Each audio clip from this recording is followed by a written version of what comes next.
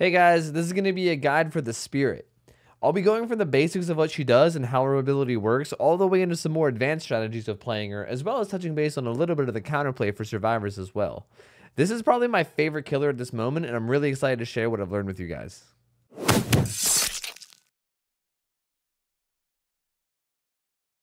Okay, to start, we'll talk about some basics. The Spirit's move speed is 110%, which is slightly slower than most killers that move at a 115%.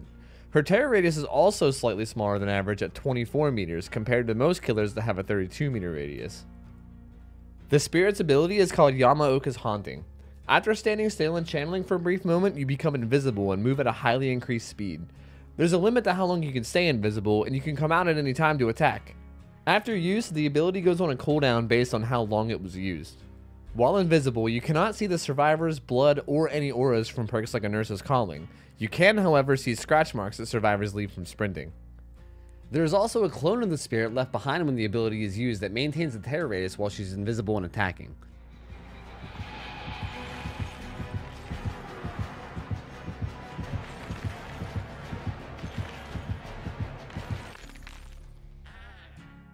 As Survivor, there's no audio cue for the killer's ability for as long as you stay in her terror radius.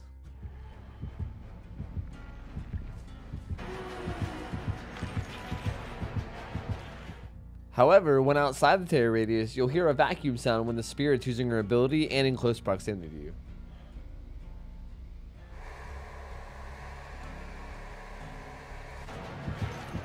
The Spirit also has a passive ability called phasing. Basically, while running, the Spirit will occasionally fade in and out of existence and appears to sort of teleport around. Not only does this make her look very spooky, but it also makes it very hard to track her as a survivor when you're being chased around, and it can sometimes get you some free hits. She also introduces 3 new perks to the game that are very unique. The first perk is Spirit Fury. Spirit Fury charges after 2 pallet breaks and makes it so the next pallet stun you receive breaks the pallet during the stun animation. This, combined with the perk Enduring, can almost guarantee you free hits against looping survivors. She also adds a new Hex perk called Hex Haunted Ground. This perk creates 2 active totems that are essentially trap totems. If a survivor breaks either totem, the other one becomes dull, and survivors are inflicted with the exposed status for 60 seconds. This means that they become a one-shot down. Her final perk is Rancor. This is an obsession perk that reveals the position of all survivors when a generator is completed for 3 seconds, but your aura is also revealed to the obsession for the same time. You don't actually see the auras of the survivor, it's more like a noise bubble. Once all the generators are completed, the obsession becomes a one-shot down and also can be killed. Now one of the most fun part, the mind games. Open walled pallets where the survivor can keep line of sight of you are usually awful places to be for killer, but the Spirit works a little bit differently. You can set up in a position where you can see the survivor and then stand still to fake using her ability. The survivor sees you standing still and will assume that you're using the ability and will run away from their safe position. This will sometimes get the survivor to actually run back into you and give you a completely free hit. If you notice they aren't moving from their position even while you're faking the ability, you can just actually use the ability and teleport onto their face for the free hit. As long as you're able to actually predict correctly, you're in total control of the situation. The counterplay to this would be to just abandon the tile when you see her faking her ability. But even forcing survivors off of tiles is a huge advantage as a killer, and a lot of the times will force them into bad spots where you could actually get hits anyway. This means that there's actually little to possibly no safe tiles against the Spirit, and she can be a constant threat no matter where you are on the map. Now, as we talked about earlier, the Spirit can only see scratch marks while using her ability, unless she's running an ultra rare add-on. This means that generally the counterplay to her would be to stop sprinting when you think she's chasing you while invisible, and try to go somewhere kind of unpredictable. Even the counterplay to Spirit has counterplay though. As Spirit, if you're chasing someone who's too far away to catch quickly but you can maintain line of sight, you can actually fake using your ability and wait for them to begin walking to attempt to counterplay it. Once you see the direction that they're walking, you can actually start using your ability to head in the direction that they were going. Remember that you do have collision while invisible, so you can sort of feel your way around to finding them. It's important to keep in mind that like any other killer, you have to base your strategy around the survivors that you're playing. If a survivor doesn't try to counterplay it by walking, then you'll just end up letting them get more distance than they should. Sound is also a pretty big deal for Spirit. If the survivor that you're chasing is injured and they don't have Iron Will, their cries of pain can be heard while using your ability, and you can almost find them solely on that alone. Something interesting about Spirit is the fact that she doesn't have a vault animation. From the survivor's point of view, the spirit just kind of stares at the window for a second and then appears at the other side. Knowing this, you can actually use this to help you with your mind games. If you're chasing a survivor around a window, you can pretend like you're vaulting by standing still and looking out the window, and then turning around and leaving to catch them in a bad position for a free hit. If you haven't caught on by now, this killer is basically Mind Game City. You can constantly keep the survivors guessing, and they can never be 100% sure of what you're actually doing. The fear of not knowing can also cause a lot of panic, even into experienced survivor players. Sometimes you can get hits even when not making the absolute correct play because they become too worried about where you could be. That being said, her power is also definitely not a 100% guaranteed hit on use. A lot of tiles will end up leaving you having to predict what the survivor will do, and if you guess wrong, you may end up getting nowhere at all. Obviously, practice helps a ton, and her ability seems to have an almost never-ending skill ceiling.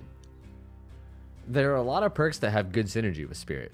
Predator is the immediate thought for most people, since Spirit relies on scratch marks to track, and while it does make a straight line to the survivor, it's actually not too hard to track without it. The hardest part of following scratch marks is the fact that they fade in slowly instead of appearing instantly, and Predator doesn't fix that.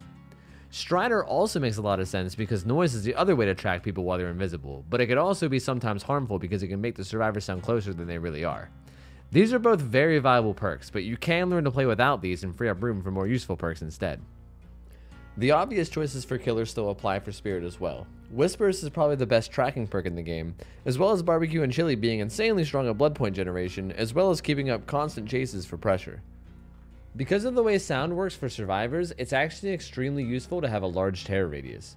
This makes Distressing a pretty strong perk for Spirit, as it increases her terror radius to around 30 meters. This combined with Whispers can help you get potential gen grabs, as well as generally making it harder for survivors to tell when you're using ability and when you aren't. Some other good options for perks are things like Make Your Choice, since you can get back to the hook pretty quickly with their mobility.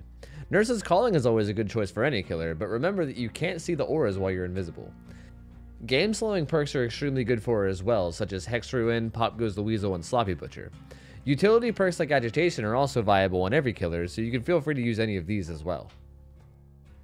The Spirit's add-ons are honestly pretty straightforward and bland.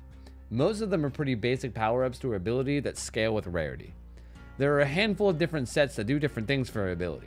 For instance, there's a set of add-ons that increase her movement speed while invisible. There's also add-ons that make her invisibility last longer. There are also ones that help you with the cooldown of how quickly her ability regenerates. And there's also a set that increases the speed that you charge her ability so that you can go from visible to invisible faster. There's also a purple add-on that moderately increases speed, duration, and cooldown, which is basically just a giant all-around upgrade. As for the basic add-ons, I'll throw together a side-by-side of the Spirit using her ability with no add-ons and using two very strong add-ons in the same location so you can roughly see how much having these add-ons does for you. Okay, on to the interesting ones. There are two add-ons that affect Spirit's passive phasing. The Juniper Bonsai makes phasing happen more frequently, and the Dried Cherry Blossom does the same, but also makes the duration of the phase last longer too. This video shows what these add-ons look like when stacked.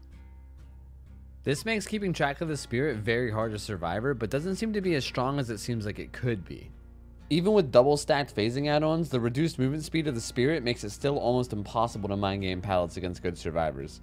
It looks a bit confusing and it might help with some of the smaller ones, but it's really not that incredibly effective. One of, if not the best add-ons, is Father's Glasses. This add-on makes blood appear while using her ability, and otherwise it won't show up at all. This makes tracking insane because there's no way for an injured survivor to stop bleeding. With this add-on, you can almost guarantee a hit if the survivor you're chasing is injured. The Spirit's other ultra rare add-on is called the Mother-Daughter Ring, and it is questionable in strength. What this add-on does is it makes you move tremendously faster while invisible, but it also takes away your ability to see scratch marks. This makes it almost impossible to track the survivors unless you combine it with the other ultra rare add-on that lets you track blood. The only way I could figure out to make this add-on useful was to combine it with the green add-on that increases your charge time of the ability. This makes it so you can quickly get from going invisible to the last spot that you saw the survivor, and tracking becomes almost not needed. In most situations, you'll still be left heavily handicapped by the lack of scratch marks, and using your ability in general chases and pallet loops will still be extremely difficult. All around, I'd recommend staying far away from this add-on unless you're planning on basing your entire build around it. The strongest add-on the Spirit has is the Prayer Beads Bracelet. This makes the vacuum sound that warns the survivor of her ability non-existent. That means the survivors have absolutely no way of knowing if the spirit's invisible near them or not. This, combined with the default terror radius of 24 meters, makes it incredibly easy to get generator grabs when combined with Whispers. When Whispers turns on, if you notice a generator is around 32 meters away, you can start using your ability before they ever hear your terror radius and sneak up and get a grab with absolutely no counterplay whatsoever. The last set of add-ons that we haven't talked about are her reappearance add-ons.